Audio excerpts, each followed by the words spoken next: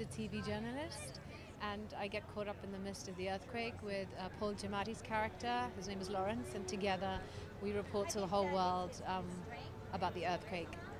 What did you like about being part of this big blockbuster?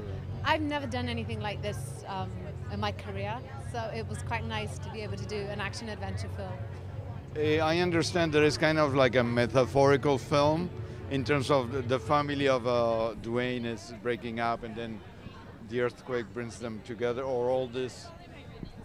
Very much. I think that's reflective of most disasters. When a situation like this happens, we focus more on what really matters to us, which is our loved ones. And so that's what happens in this. The family get back together, and in my case, it brings me closer to a seismologist. We two become friends as a result of the disaster.